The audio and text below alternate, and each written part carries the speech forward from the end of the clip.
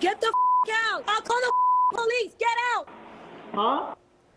A homeowner screams at a man to get out after he breaks in naked, takes a swim, takes a shower, then puts on her husband's clothes, then allegedly kills two of the family pets. Now, this bizarre break-in, it all happened in Bel Air. KCAL9's Laurie Perez is out there live, where, Laurie, one of the homeowners actually came face-to-face with this man. That's terrifying. Oh, it absolutely is. What a horrifying moment for the entire family. This happened in broad daylight between 2 and 3 p.m. on Thursday on KCAL Road. The man was home. Thankfully, his wife and his very young children were not. Get the out! Now! What? Get out! I'll call the police! Get out! A frantic Bel Air homeowner confronted a man she could see inside her house via the Ring security camera app. Her fear at a peak because as the intruder, who was naked for most of the time, made himself at home, taking a swim, walking around inside, her husband was also there, upstairs showering. I got a call from my wife saying, "Where are you?" I said, "Huh? Why are you calling me? I'm here." "You know, there's somebody here."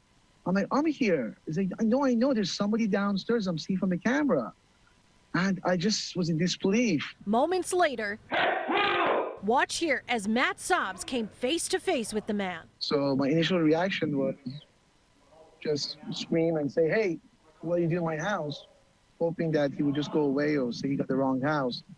But he said it was his house. And he said he was going to call the police on me. Sobbs jumped off the second-floor balcony onto his car to escape and call police. Security camera video shows as officers caught 34-year-old Paul Cayenne still inside, still insisting he belonged there. My house.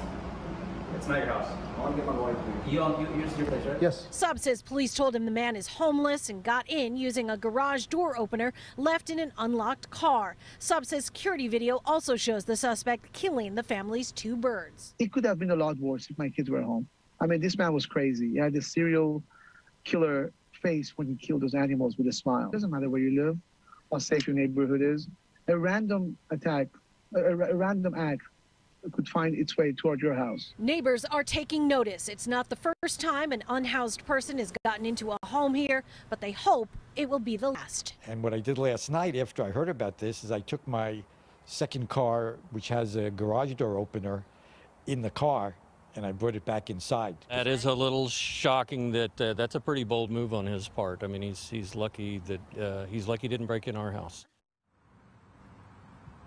Now, Sobbs says his children, who are both under 5 years old, were the ones who found their pet birds dead. Cayenne's bail has been set at $50,000. We're live in Bel Air tonight. I'm Laurie Perez. Back to you.